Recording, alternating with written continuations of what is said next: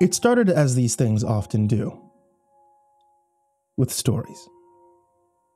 There were only murmurs around town, but Habitsville is so cavernous that even the whispers have echoes. And so it wasn't long until the news reached me, Samuel Singer, Habitsville's resident investigative reporter. There's something at the bottom of Lake Lura. Have you ever heard of thalassophobia? Many people have, without even realizing it, though it's mostly used in reference to the sea. I would extend that definition a bit. Put simply, it's the fear of vastness, wide open skies, the dead infinity of space, or the murky surface of a large body of water. That's why most of the citizens stay away from Lake Lura.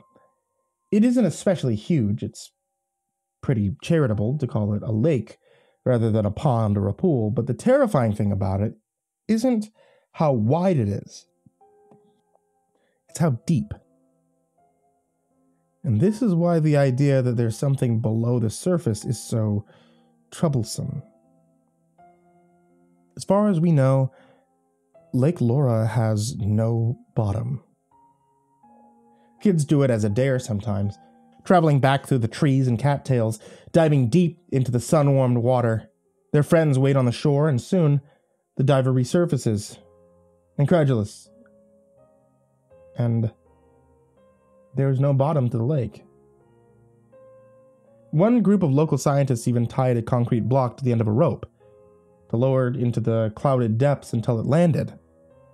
But the block just kept sinking down, and eventually they ran out of rope. And of course, there are those stories of people going missing, a young couple frolicking out in the woods, small children lost on their way home. They're groundless rumors, mostly meant to thrill teenagers and scare the little ones. And then there was Walter Emerson. I don't remember Walter Emerson very much, mostly because he was an old man when I was very young. He had a strange pastime of trying to fish in Lake Lura, despite the fact that there wasn't a single living creature within it. Legend has it that it was on one such fishing trip that he disappeared. He and his grandson, Peter, who I went to school with, though most believe he merely moved away. But I didn't go into the lake that afternoon because of local folk tales and urban legends. I went because odd things were rising to the surface of Lake Lura. It isn't necessarily unusual to find old things in a small-town pond. It is, however, odd that these items belong to our townspeople. Not belonged. Belong, as in they were things they hadn't yet lost. I heard about the phenomenon from Heather, my coworker and friend over at the Habitsville Gazette. Yes, we patched things up since the whole, finger incident. She went down to the lake to do a bit of reporting herself when she found it. A framed picture of her parents and herself as a child. It was a photo I recognized when she showed it to me because, of course, it's the same exact one that still sits on her desk at the newspaper office. Now there sits two, seemingly identical. I've done a lot more for a lot less, so, of course, I had to make my way down to the lake. There was no one else there, which wasn't unexpected. If you've read other Habitsville stories, you'd know that it would take more than duplicating items being spit out of a pond to attract a crowd. It's back amongst the trees, so I had to park my car by the forest's edge and walk the rest of the way, a seldom trodden path still beaten into the dead leaf ground. Seeing it made me shudder, though. I wasn't sure why. There was something eerie about the entire scene, and as I stood in front of it, I could tell why. It was completely and utterly silent. There were no insects buzzing by, no birds fluttering overhead, and most notably, there was nothing moving the water's surface. It was smooth and flat, like a great brownish-green disk. This was especially notable, because it was raining, lightly but enough to dampen my hair and coagulate on my lashes, and yet no ripples appeared on the surface. I watched it for a while, waiting. And then, just as I thought I was going to have to turn back empty-handed, I saw it. I'm an old-fashioned writer. Before I go typing on my computer, I always like to handwrite out my stories and experiences. I find that my handwriting depicts that which clicking on a keyboard can't, more often than not, the slanted characters of intense fear. Despite knowing that my little red notebook was safe, laying on the passenger seat of my car outside of the trees, there it was. A dot of scarlet amongst the earthy tones. My notebook, floating on an old piece of cardboard as it drifted closer. I could see that despite being in the lake and the rain overhead, the pages were dry enough to flip in the wind, and as they turned themselves, I could make out my own handwriting plain as day. I came closer to the water's edge, and that thrilled me. I began to lean slightly, arm outstretched, anxiously awaiting the notebook's approach.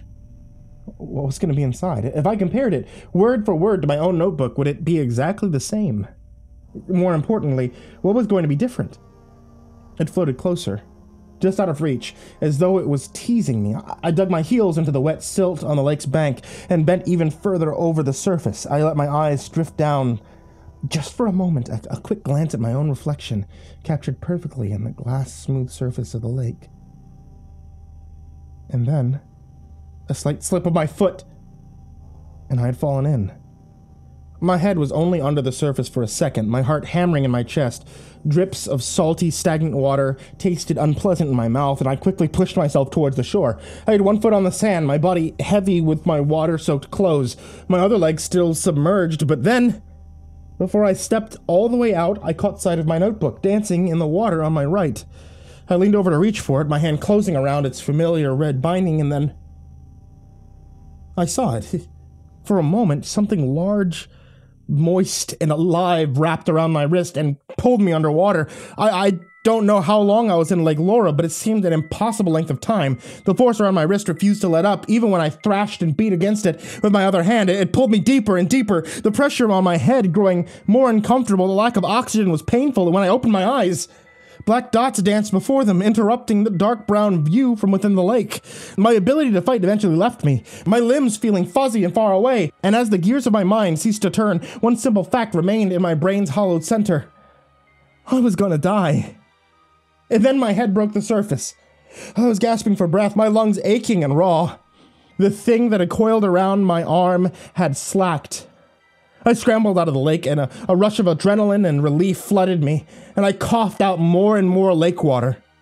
The notebook I'd almost died for was gone. Must have let it go when I was fighting for consciousness, which meant that the only thing I was leaving Lake Lura with was my near-death experience, and at that point I had no interest in the stories. I just wanted to go home.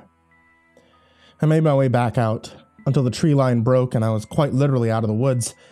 I was incredibly tired, the fatigue of almost drowning, unlike anything I'd ever felt before. But there was a problem. My car was gone. It had stopped raining, which was good. It wasn't a long walk back to town, but like I said, I was tired. My lungs were so damaged from the water that I couldn't stop coughing, so I was out of breath the entire journey. So by the time I reached the cobblestone streets of Habitsville, I didn't have the strength to really pay attention to my surroundings, until I saw something I couldn't ignore. I just turned onto the main street of Habitsville, lined with the usual shops and boutiques, but despite the hour, they all seemed to be closed. The lights off, the doors shut. But this isn't what I noticed. There in the center of Main Street was the longest table I'd ever seen. It stretched down the length of the street, and it was decorated elegantly, like a Thanksgiving photo shoot for one of the home decor magazines that my mom loved to read. There was even a large ice sculpture of a swan on one end, and a cornucopia of autumn fruits and squashes spilling out on the other end. Seated in chairs on either side of the table was everyone I knew. Heather was there, eating ravenously, a napkin tucked around her collar. Phil, the mailman, was there, doing much of the same. Grease and sinew dripping onto his chin, making his skin shine in the setting sun. Derek, Mr. Chatter, Luke, Nora Vandeveld, the mother and kids from the planetarium. There was someone else there too. Someone I couldn't place at first, but as I watched their teeth tear into flesh, their eyes vacant with hunger, I recognized them. Much older Peter Emerson. They were all there. They were scarfing down the meal that had been laid out for them. The meal which, upon closer examination, made bile rise to my throat, and my skin prickle with horror and dread. There, browned from being flame-broiled, teeth hidden between burned lips clamped firmly onto an apple, was a body. A human body. My human body. My face was a dried husk, and somebody had poked out one of my eyes with a fork, but still, I knew it was me. I could hear the clack of my bones as they tore my individual ribs from their cage, mouths sucking the meat and fat from the cartilage. The little planetarium girl took my other eye, biting into it with a splatter like a cherry tomato. Those eating from my stomach dipped their knives into the coagulated fat and spread it like jelly over the bread. Every stab and prod of a fork making me cringe with phantom pains. Everyone was eating with such gusto there was no time for talking, other than grunts of appreciation over their feast. That's why everyone heard it when I coughed. I couldn't help it. The last bit of lake water working its way out of my lungs. The moment I made a sound, the chewing and tearing of flesh stopped. The citizens of Habitsville ceased eating and all collectively turned to face me. They stared at me, and I stared back. They turned towards the collection of my bones that was piling up on the tablecloth, and the body that was slowly being robbed of its meat, and they all turned back to me as though gazing at the tender food that still remained in my skeleton. Then dozens of tongues licked dozens of lips.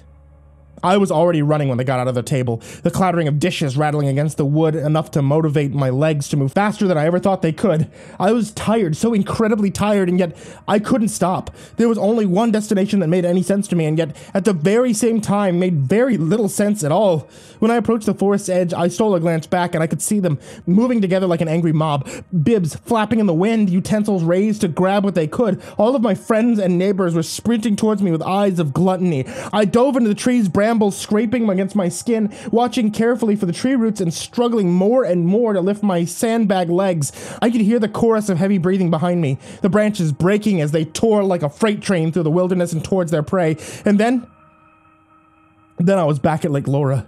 Despite everything, I hesitated at the water's edge. That thing that had grabbed a hold of my wrist and almost drowned me was still in there. I was sure of it, but then I thought of the small girl biting into my eyeball.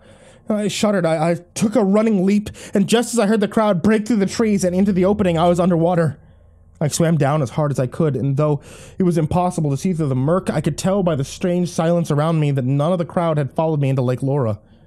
I propelled myself deeper and deeper, far deeper than I would have ordinarily been comfortable with, but drowning at the bottom of the lake would have been better than the alternative. I was losing strength quickly, and as my movements slowed and my mind grew blurred around the edges, I felt it. The smooth surface of something warm and alive treading itself, this time around my ankle.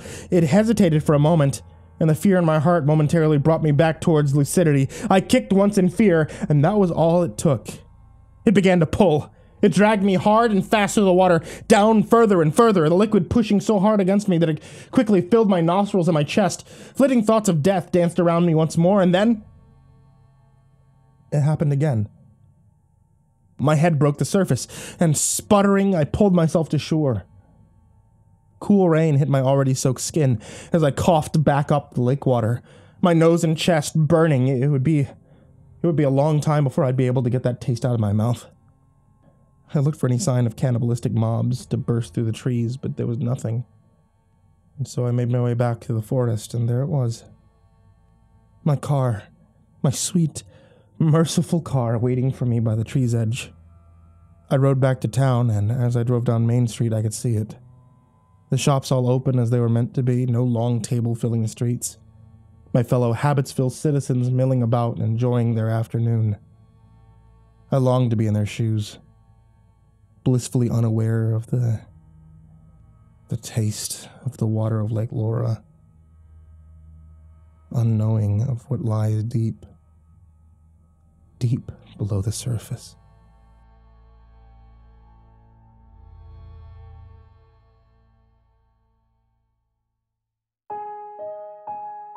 Hey there, kids, and happy Halloween. It's me, MrCreepyPasta, and I wanted to tell you thank you so much for watching tonight's video, or listening to tonight's episode, this Oktoberfest, on the podcast.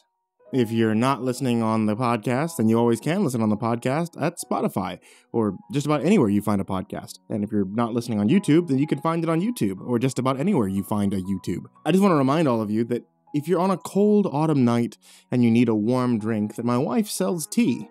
There's tea available at etsy.com/shop/ivorymonocletea. All different kinds, including those themed off of creepypastas, horror icons, horror monsters, and Dungeons & Dragons. And if you order that creepypasta set with the Mr. Creepypasta's Dark and Stormy Night, the actual tea that I drink while recording these stories, well, probably about 60% of the time, then you can always ask for that MCP dabbing sticker instead of the classic channel icon sticker. And I get a kick out of it every time someone asks her to do that. Also, I wanted to say thank you, all of you who are supporting me on Patreon. It's patreon.com/MrCreepyPasta. If you ever want to help support the show, keep the lights on, feed my cats and the like, you can always head over to patreon.com/MrCreepyPasta, and you can support the show there. Even $1 is greatly appreciated. And I have a very special thank you to these guys, such as Jordan Alexander Sanchez, Mr. Thud, Ken Lando Higuchi, Chompski, Nico Kaeo, Tristain Pelton, Stephen VanHuss, Chance Burnett, Deanna Kraus, G. Weevil 3, TheRedOakShieldVirus, CoryxKenshin, Pothead Holmes, Rival1, JimboTheHutt, Caspian, Jordan Nells, The Village Witch, Hades' Nephew, Jordan Wayne Deckard, Bradley Leipe, and Charron, Acid System, Mike Bullock, Fooly Cooly Dude, Prozac and Pancake Appreciation, Brian Arse, Cryptic Nightmares, Shadow Morningstar, Brianna Wright, Someone You Love, Seb the King 56, Bad Honey, S-Man, Kiri the Sloth, Thomas Burgett, Liam Newman, Sky Harbor, Caleb Dougal, Last Blade Song, Rafael Rodriguez, The Ginger Bros, and Aaron Stormcrow. And another thank you to all you guys who are in the description down below. Thank you guys so much for watching. Thank you all for listening. And I hope you all have a wonderfully happy Halloween. Sweet dreams.